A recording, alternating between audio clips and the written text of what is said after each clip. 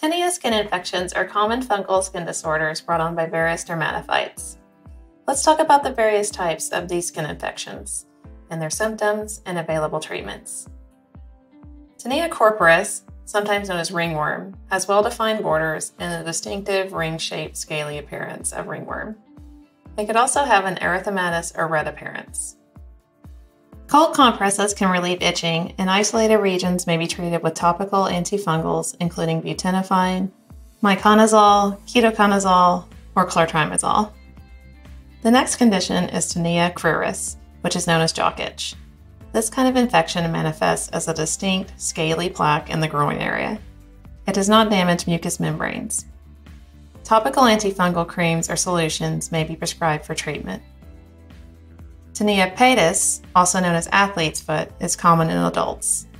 It's a chronic, superficial fungal infection of the foot's epidermis. Interdigital scaling and maceration, scaly plantar surfaces with erythema and blistering, and pruritus and pain are some of its possible symptoms.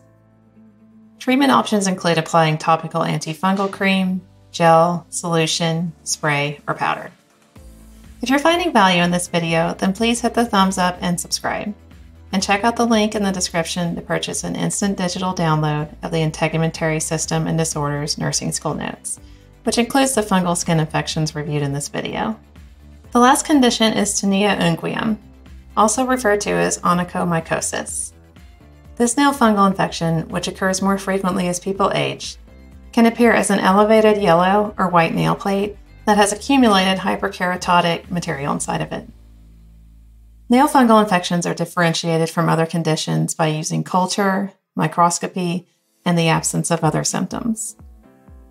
Treatment for Tinea unguium is challenging because topical and systemic antifungal medications have a difficult time penetrating the nail plate. Lamisil and Sporanox are oral antifungals commonly prescribed for this condition. Topical antifungals may be prescribed if a patient's unable to tolerate systemic therapy. In severe cases, the nail may need to be surgically removed. Laser therapy, toenail thinning, and nail avulsion may also be treatment options.